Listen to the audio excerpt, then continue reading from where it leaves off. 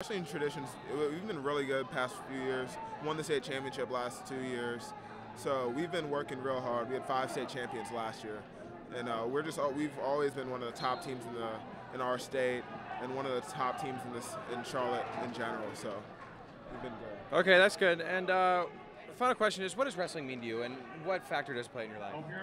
Wrestling means a lot. Like, it's just a lot of hard work that you put in, and it helps me in all walks of life. Like, helps me with my other sports, getting more athletic. Helps me with just in general life. Like, you have to work hard in life, and this teaches you hard work will pay off. So it's been a big factor. Okay, good. Well, thank you for your time, Toby, and good luck in the 2014 Prep Slam. Okay.